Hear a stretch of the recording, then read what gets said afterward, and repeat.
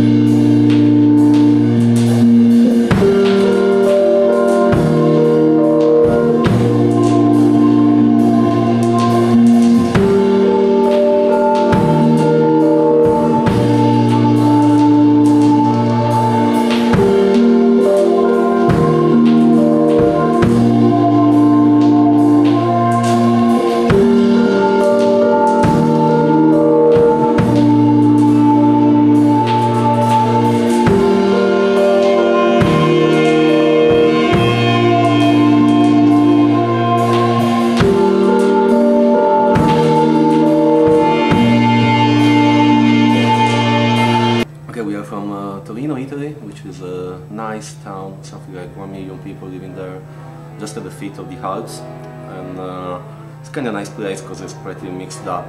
It's very natural landscape, we're so close to the Alps, we have 3 rivers crossing the town. But at the same time it's a very European metropolis, you know, so basically a lot of things happening, but still with a kind of relaxed mountain attitude. And I think that these 2 elements kind of get into our music a lot. I mean, from outside there is the neurotic life of a just town everywhere in the world could be the same, you know, a time with a lot of people working or whatever's going on there. But from the other side, this kind of mountain closing, just like hugging us all the fucking time, you know, so it's nice. And Torino is it's well known for the car industry, so I think that maybe not now, but the early stuff we were recording, or not recording, just playing, was kind of influenced about this. I mean, you know, the north is foggy, car industry, smog, this kind of stuff, while the south of Italy is supposed to be sunny and whatever. So I think we're that not sunny for sure. So I think that maybe the influence, I mean, it wasn't like, I mean, we even didn't think about it, but I think that the environment, so the smoggy, grey town we live in, was kind of influencing our first characters and then in the music we play. It's a very good quality of life, you know, it's still kind of cheap to be that kind of town, with very good food, a lot of restaurants. It's probably one of the towns in Italy with the largest number of restaurants for the amount of people.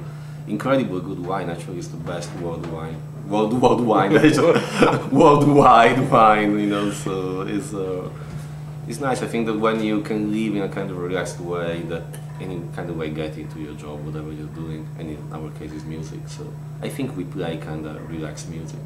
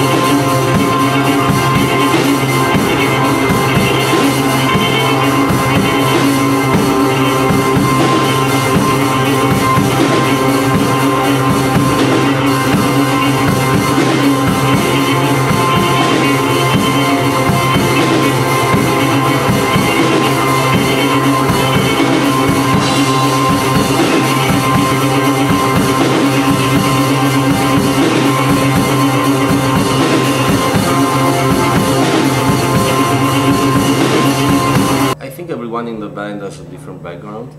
I grew up on a small village on the mountain where there was not much of a radio that you can listen to, nothing like alternative music. So I didn't have any kind of exposure to contemporary music till I was back in town, back in Turin when I was 14. And the first thing I listened to in a kind of serious way, what was my aunt was listening, which was kind of like Talking Heads, Patti Smith, that kind of the new wave from New York.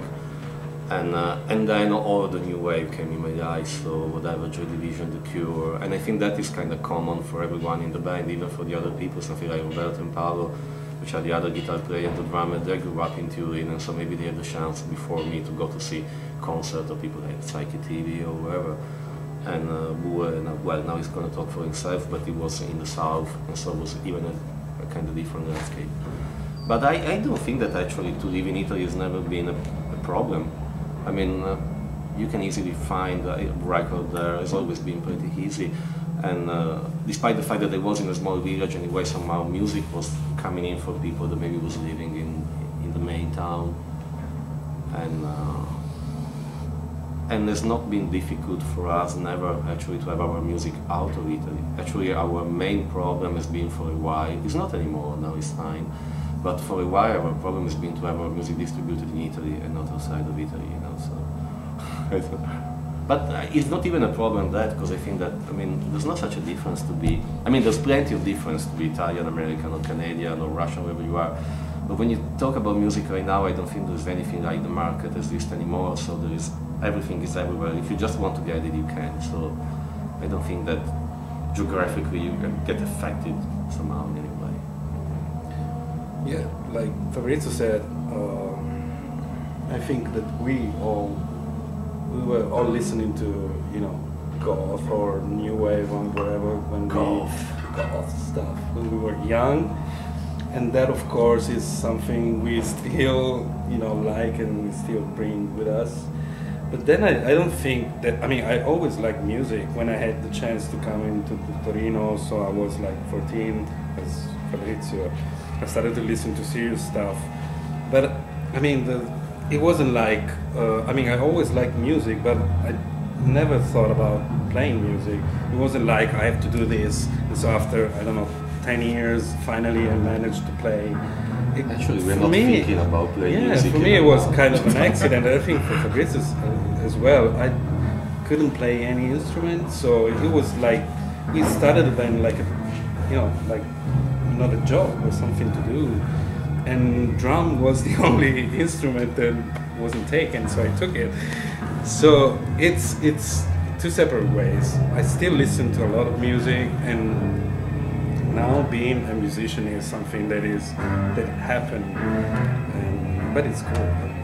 So I think that all the 80s music is something that really move us. Yeah, right now it's kind of trendy. The 80s are back again, but every time they're talking about the 80s, they're talking about the shitty stuff side of the 80s. But I think that the 80s has been really a lot of experimental things going on. There was people that was really digging deep into unknown ground to try to get something interesting out of that, and that for sure has an influence on it. And then Bue was right. I mean, even if all of this maybe somehow is an influence on our music right now, I don't know really if it did, because the thing is that we were not able to play at all, and so we start to play the Larsen music, and that is the only thing we have done. You know, I was not able to play guitar, I was not able to play drum, and it was the same for everyone in the band. So basically the only music we can play is Larsen music, which in a way, I mean, I think kind of forced us to be unique and have our own character, because we had no choice, you know. We tried a couple of times, you know, especially when you're younger and you start to play, you say, oh, that's cool, I want to sound like that. And every time we tried, we totally failed. And we still failed. I mean, when we came out with the idea for the Play album, we thought about, well, let's try to do something weird, let's try to be artists once in our life, and let's try to do something unpredictable, something like Cover of Attack, and a big failure, which is probably our best album at the same time, you know. So I still think that to use failure as one of the main tools for music is a pretty good idea. Mistakes, error, unpredictable thing, whatever is coming up, you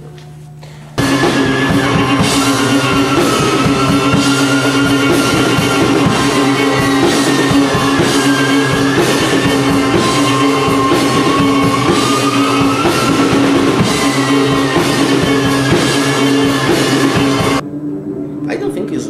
matter of how many people come to see a show in Italy in confront of whatever is coming, showing up in America, because that, I think, it really depends on how popular the band is. It's a matter of attitude, and from one point of view, America is really better, because I think that contemporary music, I don't like to use the word rock music because it's nothing to do with us, but even that is kind of contemporary music in a way, is more part of your culture, of American culture. For European, it's still something like outside, you know. So from that point of view, it's easier to get in touch with people interested in your music in the States and in Europe. But from the other side, in Europe, music is still considered more an event because it's not part of the culture, so it's something special happening, which means that you can play in better places with nice PA, all the microphone you need, pretty good fee actually, in our case, a pretty good fee, and you have dinner paid, accommodation. That's why I think that when a band, American band, come back from Europe, they said, oh, that's heaven, because actually it is. And that's why actually we don't like necessarily to, I mean, we love to be here, and we would like to do it more often actually, but the problem is that really rough. You have really to fight to be a warrior of the street or something like that, which is, oh shit, forget about it, you know. So I think that that is the main thing. And from the other side, too, is that you really have to be good to get the European audience attracted, because probably otherwise they would just consider you background music for their martini cocktails, you know. So there are two faces of the same medal, you know. From a logistic point of view and from really talking about what it means to play around live and to tour, for sure Europe is far better than America. But from the other side, maybe in America, at least for our kind of music, you can get more audience. Also because I think that there's still some, I don't know how to say it, like when you play in your hometown or you're in your country, most of the time it's like people don't get so into your music. I mean, some do of course, but it's like, I mean, especially when we play in our hometown, I mean, maybe in the latest year something changed, but years ago it was like, oh, you know, I know this guy works like over there, so they don't pay enough attention because they know you or maybe they see you around. Yeah, and of course when a band comes from the US, it's like, oh, they're coming here to play, oh, worship them. But now maybe, I mean, after almost 15 years, things has changed for us. So even if in our own town, people pay a little more attention to us, also because we avoid to play there most of the time, because, you know, friends show up and it seems like people are forced to come to your show, which is not. So we prefer to play in another city in Italy where people, I mean, if there's 10 people, we know that they're there because they like the music. And in your own town is always like your mother, your sister, the friend of a friend is coming.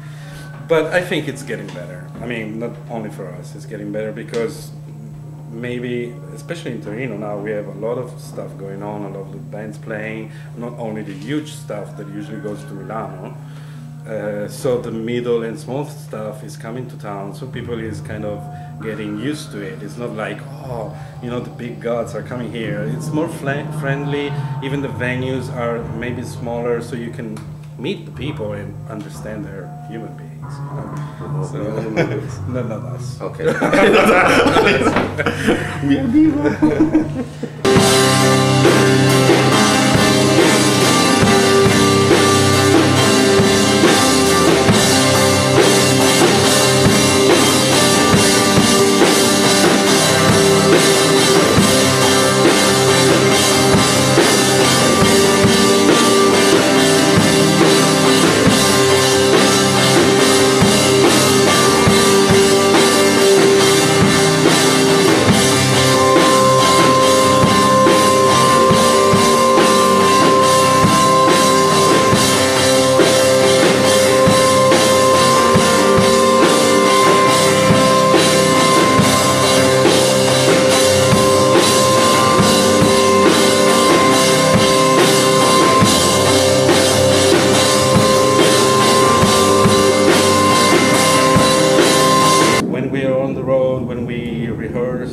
It's never on, you know, we never fight. I mean, we can go on and discuss something for hours, but we never fight, and this is very good. So I will never replace some of the guys, and I hope it's the same for them, because it won't be the same. I mean, as Fabrizio said, we started playing our music, we didn't begin playing cover songs of it. So I mean, without any of us now, it wouldn't be the same.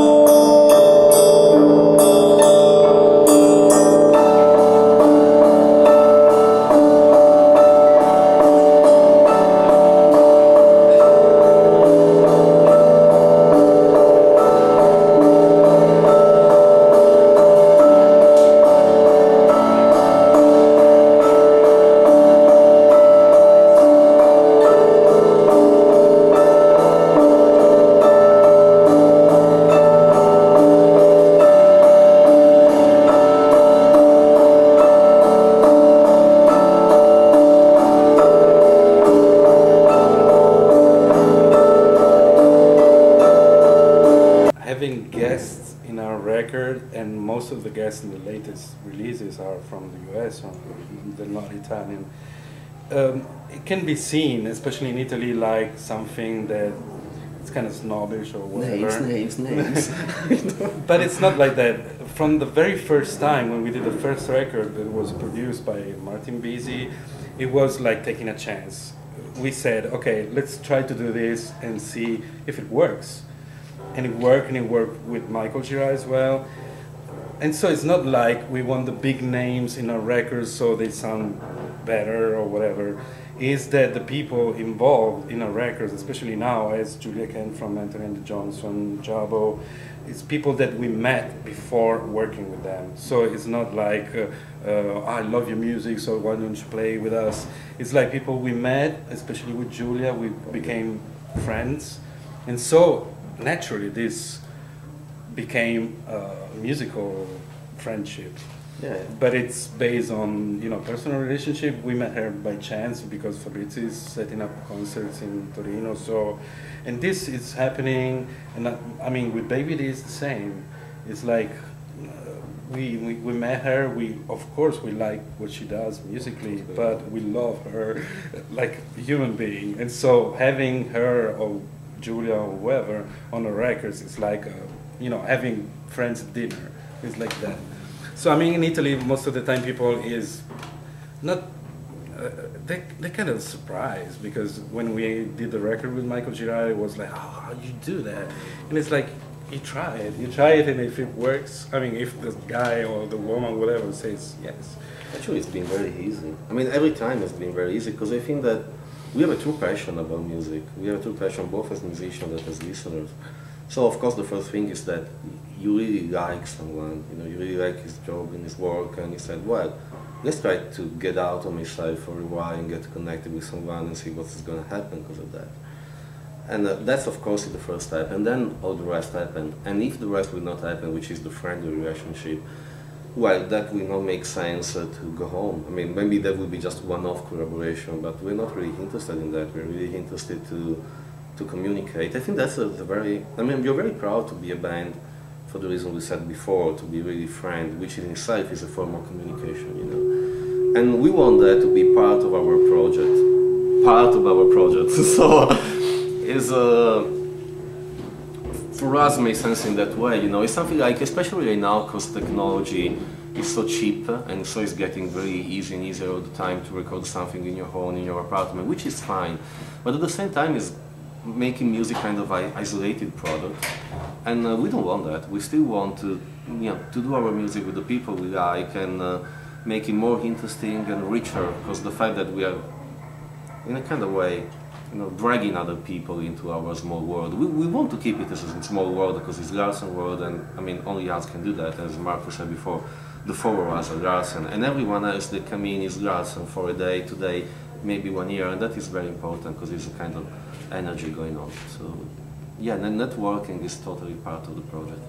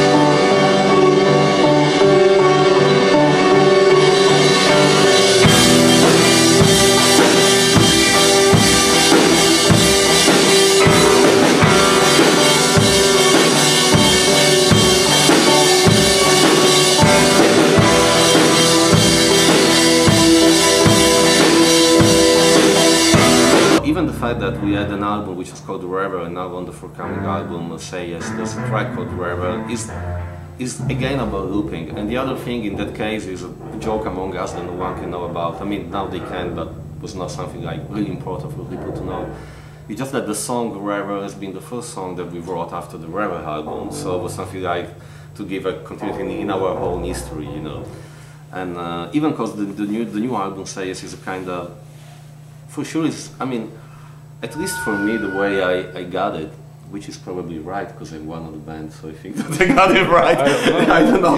It's something like a bridge between what we were and what we're gonna be. You know, there are 6 or 7 songs on the album. I'm not sure. I think there's 7 now.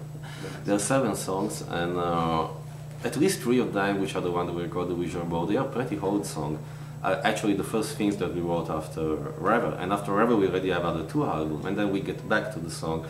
We took the project back together and we add new things, and the new thing is of course kind of far from the other.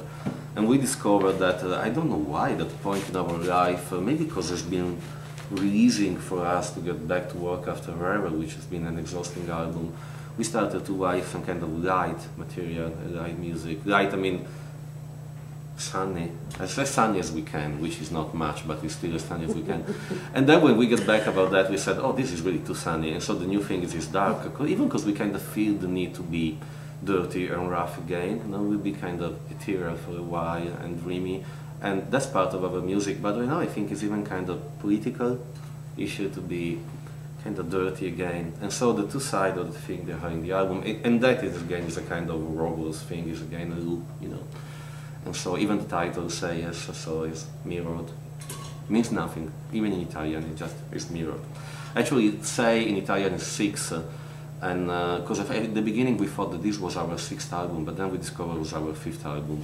And, but we kept the title anyway, you know, because we write the mirror thing. And River was palindrome as well, and again, is looping. We are gonna loop forever, I think. Actually, we're gonna loop more than before, you know, so.